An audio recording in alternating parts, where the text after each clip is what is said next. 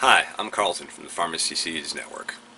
Uh, just want to talk about the greenhouse a little bit today. I know a lot of the people who have followed me from the start have seen all these different pieces evolve, but I realized the other day through a couple of questions in some of the comments that a lot of people who hadn't been following along kind of didn't have all the pieces of the picture together.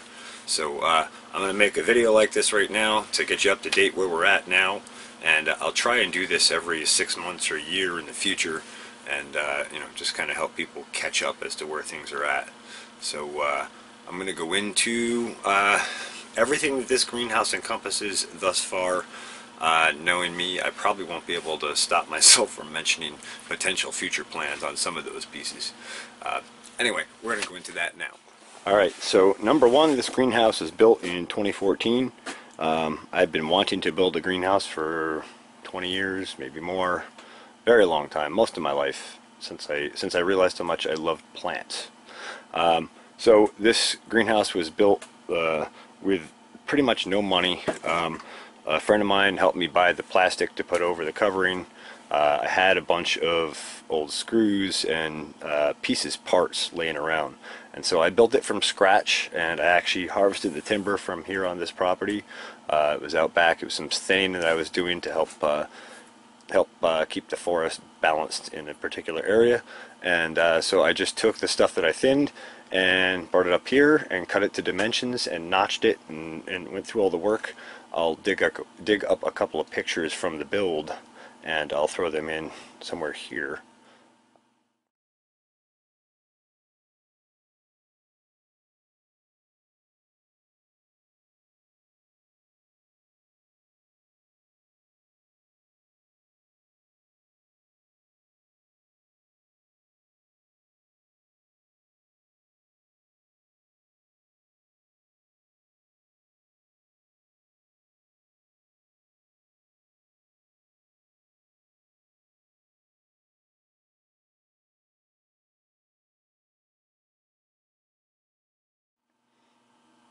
Okay, and so now that you've looked at some of the pictures from the build, you realize that there's some weird hole in the ground, and what is that? Well, that hole in the ground was a plan for an in-ground furnace that I'd wanted to play with for a long time. I figured while I was building the greenhouse and I had the materials, why not try it? So I built it. It's built out of some very thin metal. It was not built to last a long period of time. It was really just let's build something like this, test it, and see if it works. It does work. It works pretty well. It gave me a lot of fantastic data as far as feedback on how to improve that on the next design. And it worked for, I think it went for 2 full seasons. It might have been 1. But anyway, it was an in-ground furnace with the principle of heating the soil and heating the soil under the greenhouse and using the thermal mass of the soil under the greenhouse to heat the greenhouse. And it worked. It got me through at least 1 season, possibly 2. I don't really recall the details of that. But anyway, as the furnace broke down, as I knew it would, because it was constructed of thin metal and adobe, if I were to do that better in the future, I would of course construct it using concrete and heavy gauge steel, and probably fire bricking, and probably furnace cement as well for certain targeted parts of the design. I would also probably incorporate a water jacket in that, so water or air or both could be pumped from it and used to heat the greenhouse in a more effective fashion, more efficient fashion. Anyway, that said, that worked. The greenhouse went up for very cheap. I only had 1 layer of plastic on it initially. That worked fine. It wasn't great, but it was fine. In 2016, February of 2016, I think, I added the 2nd layer of plastic. That made a big difference in heating and keeping the place warm. Obviously, that layer of air insulation helps. Some of the supports that I had to use to do that have broken down, and so in some places we don't have double layer, but whatever, I'm not too worried about it. This furnace is more than capable of heating it. So we went from the old furnace to the stove that you see here. I put this in here with a couple of tanks next to it. I'll see if I can dig a picture of that up and throw it in here.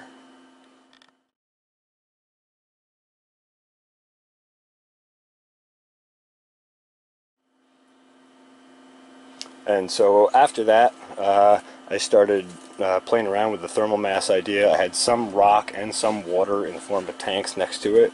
They were just passively absorbing the heat from it, and then releasing that heat back over time. On the overnight, after the furnace would go out, the water would release the heat. I began playing with that thermal mass concept more and learning how to do that. I did add a convective heating loop that basically used the heat from the stove to do the pumping from one of the tanks through the convective coil and back to the tank. That worked fairly effectively. It was kind of a compromised design just because of the parameters I had to work within on it. If I were to go out and design something like that, I could make it far more effective. And I actually have a project like that coming up in the future. See, I told you I couldn't keep from telling you about future projects. This thermal mass tank here is 275 gallons. This is one of 2 thermal masses in the greenhouse now, with a much higher efficiency rating. You should see my video on thermosiphon stuff. I will try to put a link in the description for that so you can check that out. Anyway, so I added the stainless steel stock pot. I had this left over from many years back on the other farm that I had. We were doing large batches of spaghetti sauce and salsa.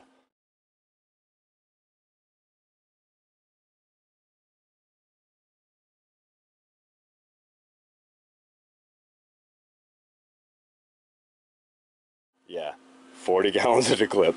That was a lot of fun. We made some excellent sauces and salsas, and a lot was learned about that process as well. But so since this is not in use on that scale of production right now, it's being used as a thermal mass.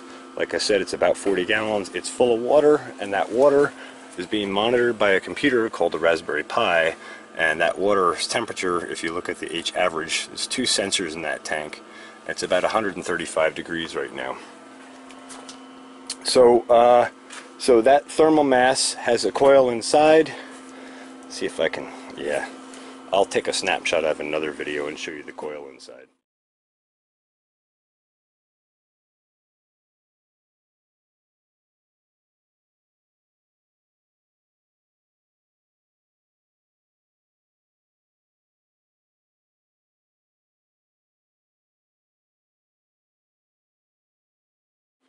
Anyway, there's a copper coil about 50 feet long. It's called a work coil. It's usually used for chilling beer after you've done your brewing, before you pitch your yeast and go into fermentation. But in this case, it's being used as a heat transfer coil because it was an easy thing to do. It's connected to these 2 hoses. One is an out, one is an in. The one hose has a small pump, which I think I can zoom you into. Yeah, real small DC 12-volt pump, draws about 8 watts, and that pump has an intake suction down near the bottom of the tank, so we're pulling the coldest water from the bottom, and that green line returns back near the top of the tank, so we're returning the hottest water near the top and taking advantage of the stratification process where hotter water rises and settles and colder water settles and settles, so to speak. Anyway, so this tank is capable of storing about 275,000 BTUs max if I could pack it in there. Lately it's only been holding between 50 and 75,000, which isn't bad. That gets me through the overnights and keeps temperatures relatively stable in here. I'll try and throw a chart up maybe here.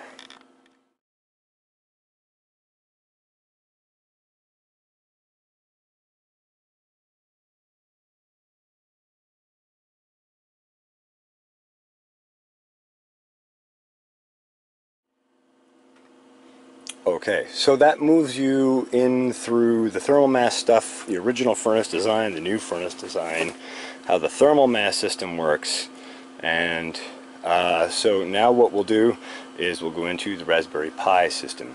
My friend Aaron turned me on to the Raspberry Pis in late 2015, and by February of 2016 he had given me a Raspberry Pi and a couple of DSB-18 B20 Dallas Instruments one-wire temperature sensors, and he taught me how to write some of the code for that, and so I've been playing with logging data into a database with that. Since 2016 it has evolved. There's about 25 or 30 sensors in the greenhouse, everything from east and west low. This is a sensor right here. This is another. to stove sensors, to stove output pipe sensors, to thermal mass sensors, both thermal masses, east and west, peak, etc., etc. In other words, it's evolved and evolved and evolved. I finally did put the Pi in a box. This is what a Raspberry Pi looks like, and actually you're not looking at the board itself, you're actually looking at, this is an add-on board called a Pi Easy Connect for bringing all in the 40-pin header that's normally on a Pi. That's this right here. Bringing those all in easily with screw terminals so you can hook wires up and unhook them easily.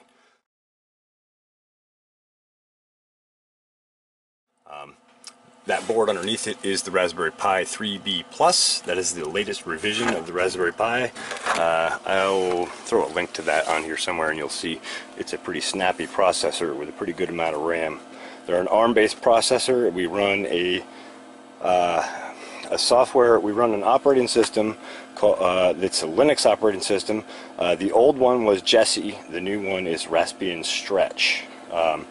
Anyway, so that actually does all the temperature logging. That logs to a database and is connected through an Ethernet cable to my router, and so I can download that data, I can watch it on charts, I can do all sorts of cool stuff with it.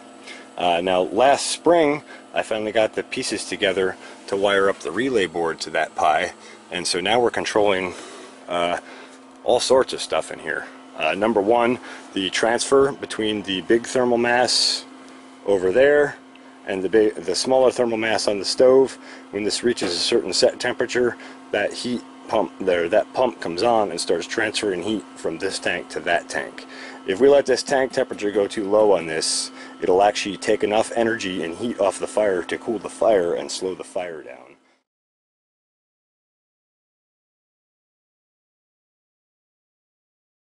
So there's a balance you got to maintain there.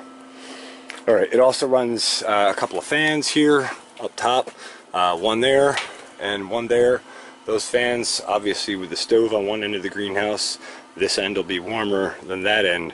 So in the wintertime, when there's a real high delta between inside and outside temperature, this east end of the greenhouse gets much cooler, much faster.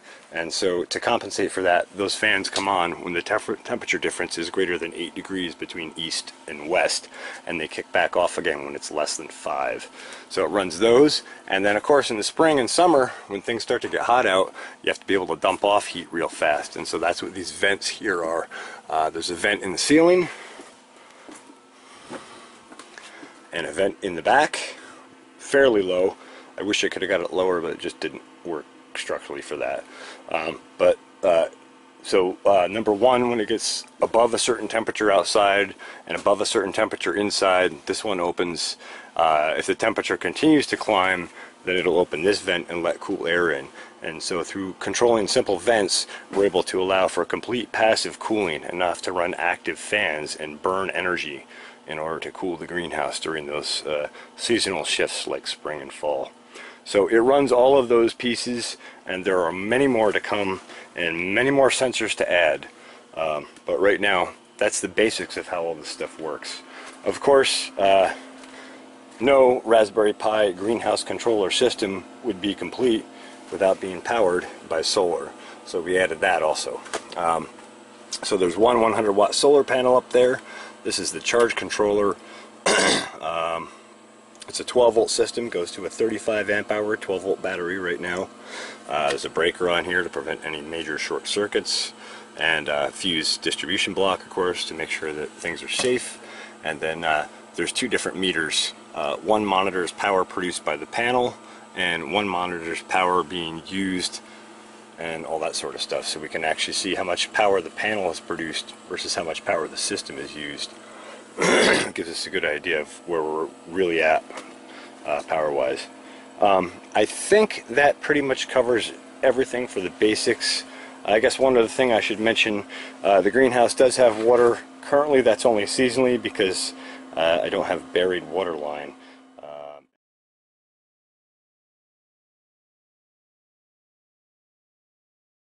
And so in the wintertime the water line freezes up. That water is supplied by a ram pump. If you don't know what a ram pump is, check out my videos on ram pumps. I'll try and throw a clip of the ram pump here for the fall season. It's very nice to have fresh spring water being delivered up top again. And so anyway, that ram pump supplies water for the greenhouse and actually for the entire farm. It's a gravity-powered pump, effectively. Runs off falling water and pumps a portion of that falling water up to at least 10. It'll do up to at least 10 times the fall. Okay, so if it's falling 6 feet, it'll do up to 60 feet.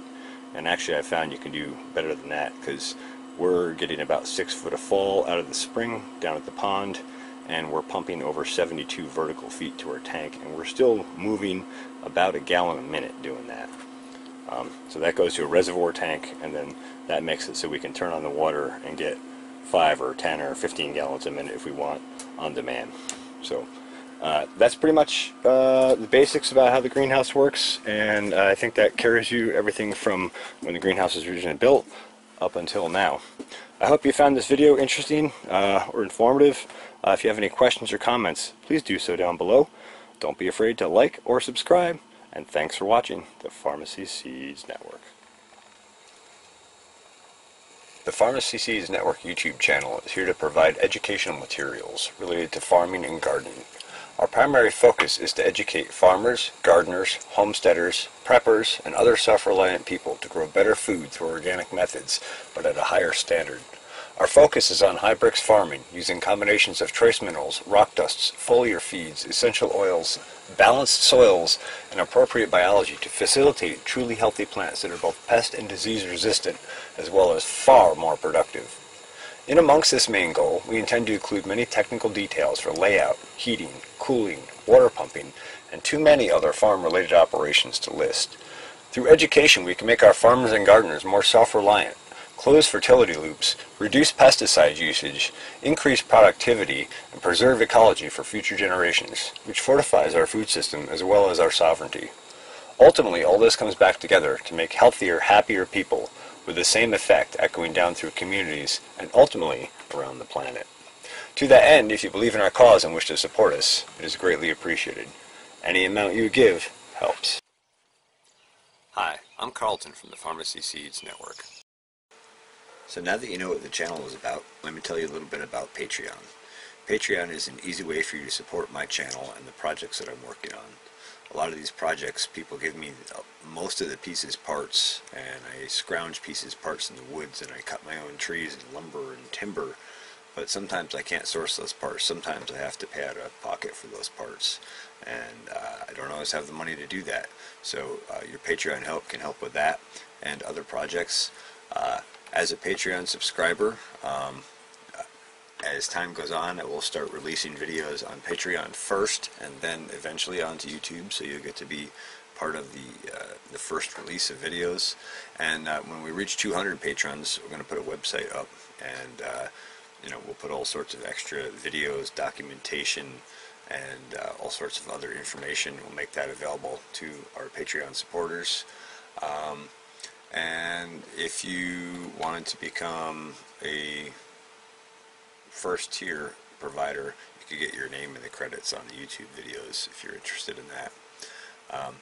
I hope you find our channel interesting and intriguing. I hope you'll support us on Patreon if you can. If you can't, I hope you'll just enjoy the channel and spread it and share it with others, and spread and share that knowledge and information. That's really the goal. Thanks for watching, and I hope you'll support the Pharmacy Seeds Network on Patreon.